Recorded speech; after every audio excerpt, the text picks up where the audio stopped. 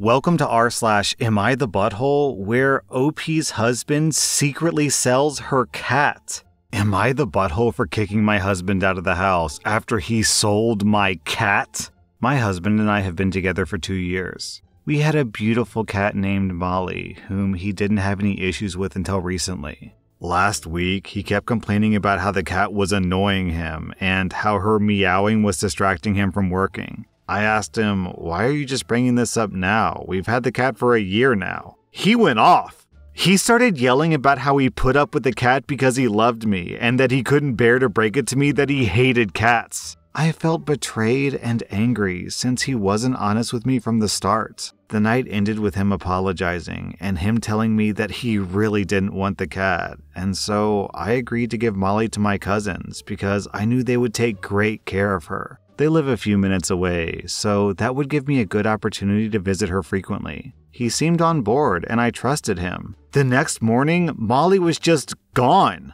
I originally thought that she had escaped or ran away until my husband told me that he sold her. I was distraught. He sold her to a random person on Gumtree without doing proper background checks and forms. I was furious and kicked him out. He's now texting me, calling me stupid for kicking him out and that he didn't deserve any of this. Am I the butthole? And then OP posted an update. I think Molly's been found. I was contacting shelters near me and asking friends to be on the lookout. One of my mutual friends works in an animal shelter and confirmed receiving a multicolored Scottish fold yesterday. I think we've done it. Fingers crossed, I'm going tomorrow.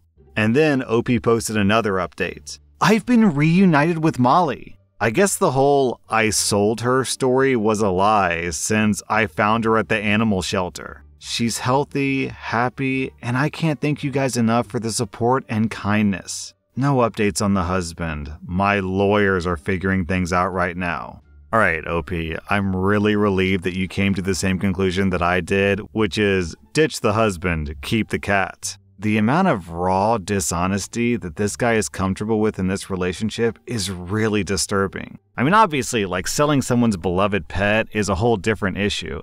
But in my opinion, the real problem here is this guy is completely comfortable lying to his wife on a daily, continued basis. He lied about liking cats. He lied about being okay with giving the cat to the cousin, and he lied about selling the cat to someone on Gumtree. It's just lie after lie after lie, and who wants to be married to someone like that? OP, I'm giving you 0 out of 5 buttholes. I'm giving your husband 3 out of 5 buttholes. Am I the butthole for how I responded when my coworker told me that the reason that I got my promotion was because of my breast size? So I'm a 33-year-old woman, and I've been working in this company for 3 years.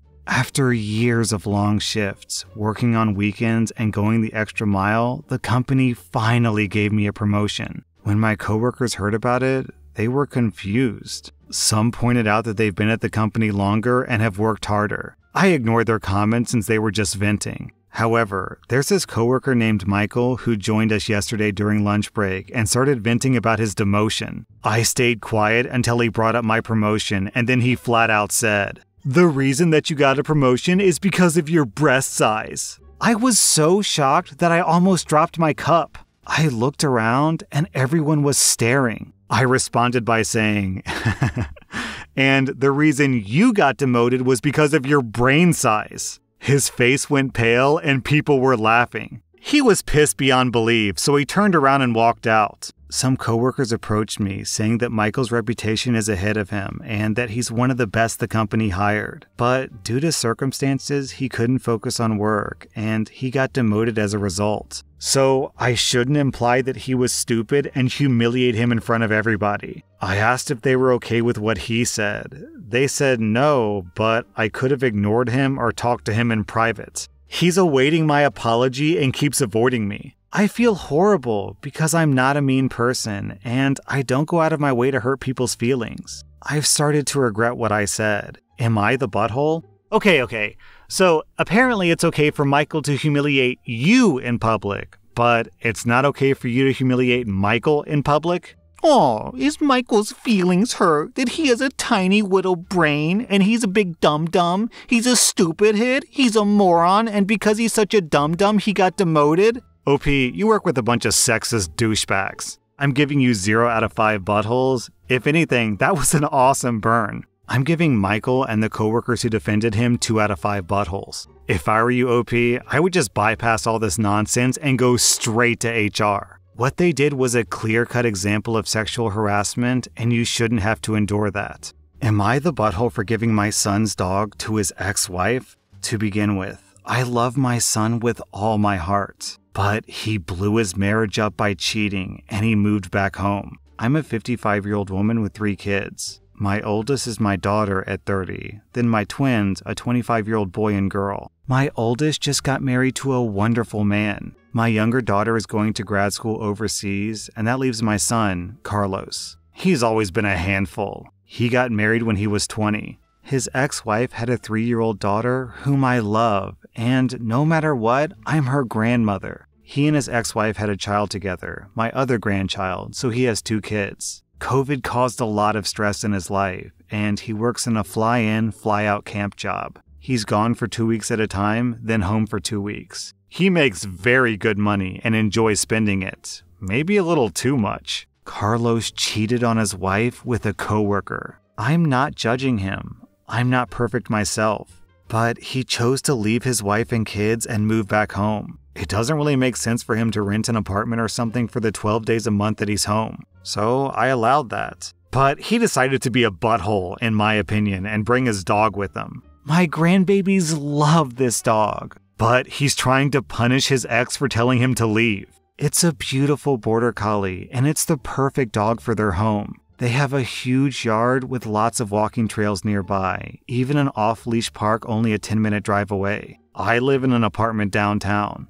I'm allowed to have a dog, but if I were to have one, it would be something sedate and not shedding like a Maltese. I swear I've tried watching this dog, but my son is irresponsible. He doesn't walk the dog much, and he doesn't brush him either. He's just holding on to this dog as a way to leverage his way back into his ex's life. This last straw was his last time off work. He was away for 2 weeks. Then he came home for 1 day before flying off to the US for a vacation with his new girlfriend. So I called my daughter-in-law, checked if she still wanted the dog back, and she almost cried with joy. I packed up everything that belonged to the dog and took him over there. My grandchildren were ecstatic. My son just came home for 3 days before he has to leave for work and asked where his dog is. I told him the truth. He's calling me a butthole for giving away his pet. Also, because I said that if he tried to go get the dog and bring it back, then he was not welcome in my home. Am I the butthole?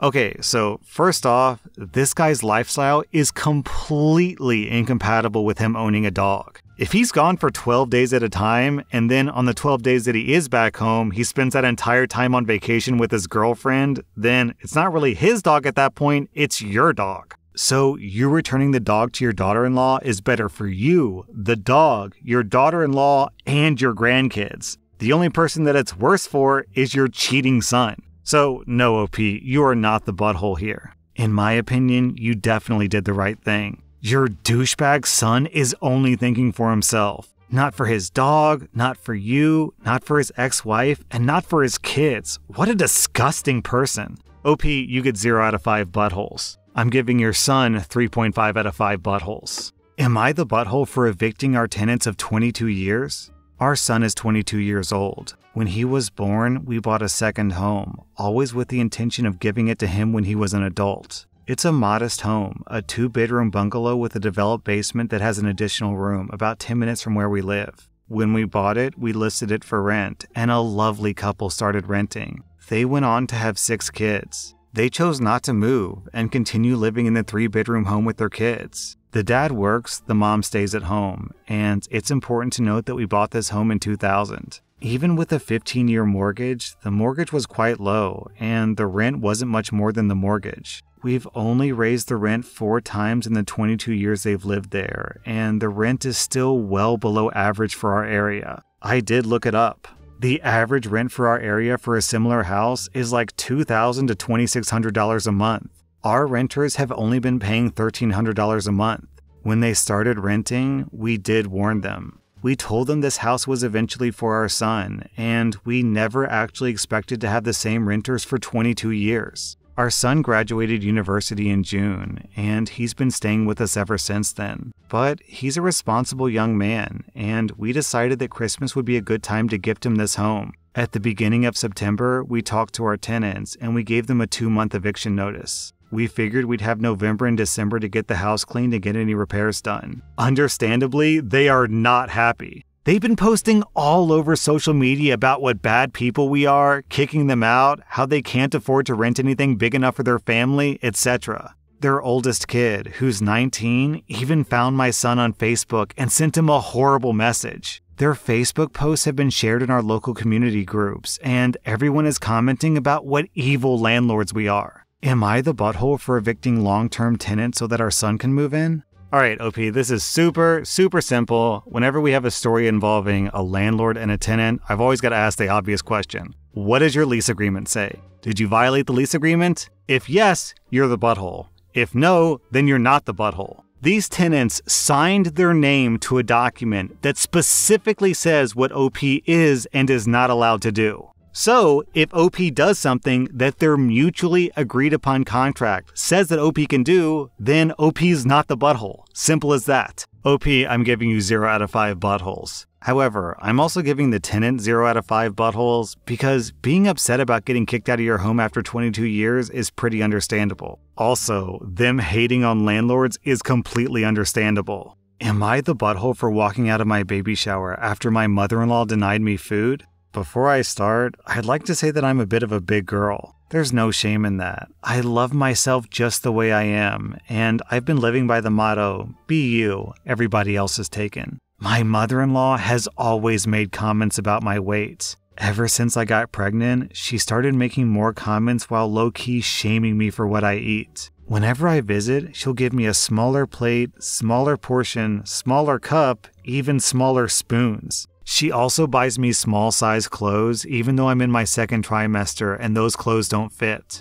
My sister-in-law decided to throw me a baby shower after my husband denied my sister's offer to throw me one. All of my in-laws are invited. My mom refused to come after what my husband said to my sister, which is a whole different story. I got there, and my mother-in-law was in charge of serving food to the guests. All that was served was cake and juice. I got hungry from talking, so I got up to eat some cake. The second that I put my hand on the cake, my mother-in-law grabbed my arm and said that I'd gained enough weight already and that if I keep this up, her son won't be happy living with a large walrus. I was shocked and I didn't know how to react, especially since she said this out loud. She looked at me in a sorry, not sorry kind of way. So I put the cake down, grabbed my stuff, and started walking out. Her daughter stopped me, saying that I can't leave mid-party and embarrass her like that. I told her to tell her mom to leave if she wanted me to stay, but she went off and said, "Are you crazy? She's my mom. You want me to kick her out in front of everybody?"